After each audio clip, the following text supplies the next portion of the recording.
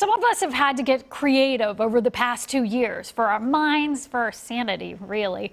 One hobby that has exploded in popularity amidst the pandemic is knitting. According to Forbes, the company We Are Knitters has seen a 75% increase in people ordering products.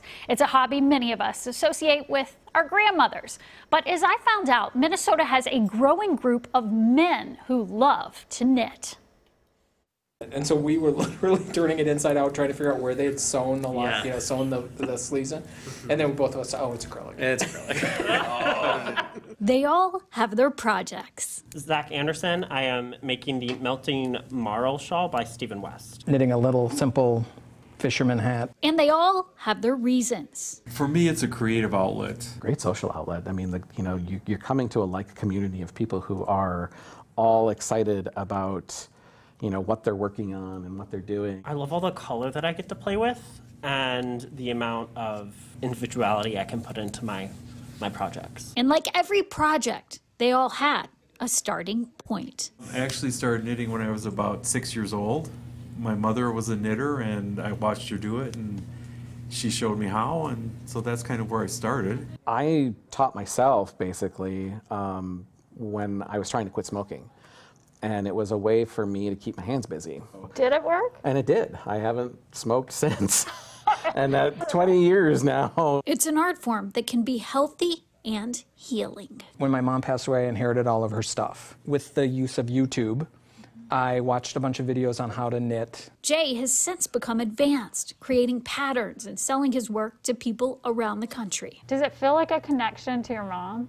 It does. I mean, I still have some of her needles. And for many, fiber arts are associated with mothers and grandmothers. But when I was, 7, 8, 10 years old and going to a yarn shop, and the normally thing would be, do you have a note from your mom to pick up what she needs? Bill is advanced too. He's currently creating a freehand sweater without any seams. And then all of a sudden they started taking me a little bit more serious. Yeah, this guy's legit. Yeah, he's not just here for pick up women or whatever it was that they thought I was there to do. But he says patterns are changing. The men are all part of a Twin Cities men's knitting club with more than 60 members. It's really nice to find other guys who actually are, excited about yarn and textile creation and the different things you can do with it and color work. And they're good at it.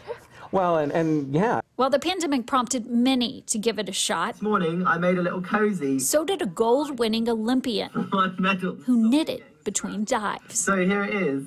Definitely saw an upsurge in the interest of men and getting into knitting because of Tom Daly breaking that stigma to think that it's really something that only a woman would like to do. It's actually very therapeutic. And as it turns out, it's not just about the lines they knit. I like the center one. It's about the circles they create. But it's like you're knitting people together too. Yes.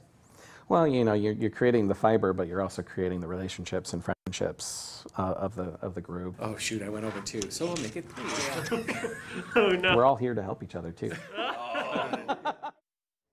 Oh, so much fun hanging out with those guys. Well, if you want in on this, the Men's Knitting Club Twin Cities has a very active Facebook group. You can meet up with them on there, and they regularly do meet up in person at coffee shops, breweries, and yarn shops, of course.